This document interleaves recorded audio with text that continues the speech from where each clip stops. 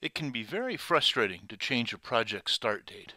Identifying the first task in the project, then constraining its start date, leads to other scheduling problems. So here's a tip. To change the start date of the project, click on the Project tab, and then click on the Project Information button. Note the current start date,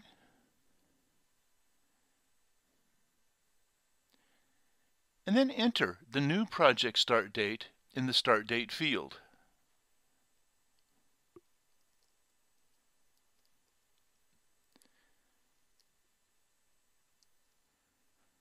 Now, I'm going to go back to Project Information.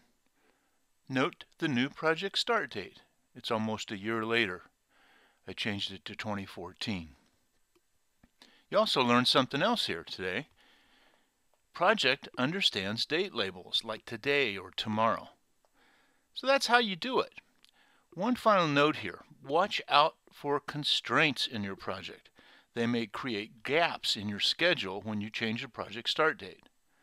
I'll have more information on constraints in a future webcast. Check MPUG's website and newsletters for more information. I hope you found this tip helpful. Here's how you can reach out to me.